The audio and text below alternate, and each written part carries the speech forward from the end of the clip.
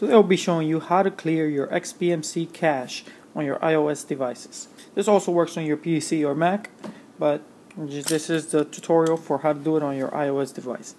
The program we're going to be using is XBMChub Maintenance, and once you have it installed, and I will go over how to install it in just a minute, but once you have it installed, what you will do is go to XBMChub Maintenance, click on Maintenance, and delete my cache, which is a lot easier than doing it manually.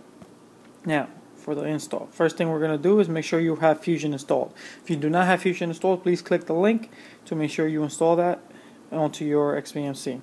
Now, we're going to go to Settings, we're going to click on Add-ons, and then we're going to click on Install from zip file. We're going to click on Fusion. We're going to scroll down to Video, Repositories. We're going to scroll down till you see Repository XBMChub, and you're going to install that. So we're going to click it. Pretty much it's just going to install. Okay. Now, what you're going to click on is Get Add-ons.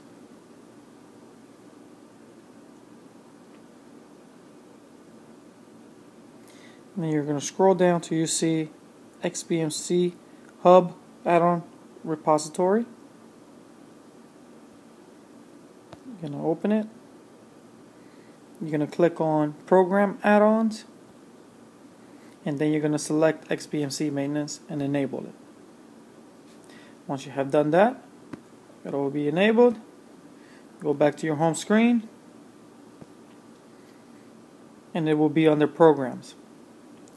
Now, it won't come up front here, so if you don't know how to set up your shortcuts, please click the link below so you can set up your shortcuts, and it will be right there. But once you have it, you go to Programs,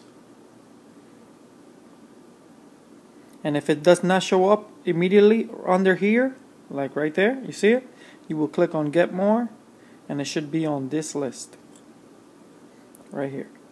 Just look for it on this list. That's pretty much how you clear your cache on XBMC with XBMChub Maintenance. If you have any questions or comments, please leave them in the comment section below. Thanks for watching, and until next time.